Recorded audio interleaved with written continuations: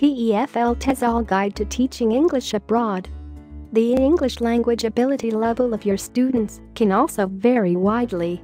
You may find yourself teaching a group of beginner students, a group of very advanced students, or anything in between. The type of English that is taught can also differ.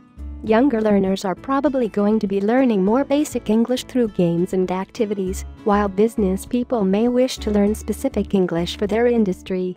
Some adults may wish to learn English for traveling purposes, some might just want conversation to brush up on their language skills, while others want a deeper understanding of the grammar and structure. Fortunately, most employers will provide a curriculum and have a library of textbooks and resource materials that you can utilize in your classes. You could be teaching individual students, small groups or large groups, and so you have to be prepared to teach at all ability levels, age ranges, group sizes, and from a variety of materials. This is why some form of training is essential for all responsible teachers. What experience qualifications are required? As mentioned previously, most jobs will require you to have some form of teaching certification to be a teacher. This certification can be quickly and relatively inexpensively obtained through taking a TEFL or TESOL course.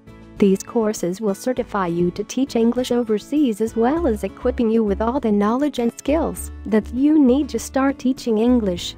TEFL courses can be taken as an intensive course in a classroom setting, as a distance learning or online course, or a combination of the two.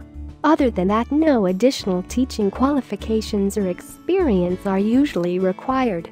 If you wish to specialize in teaching children or teaching business English, then there are additional specialist qualifications that you can obtain.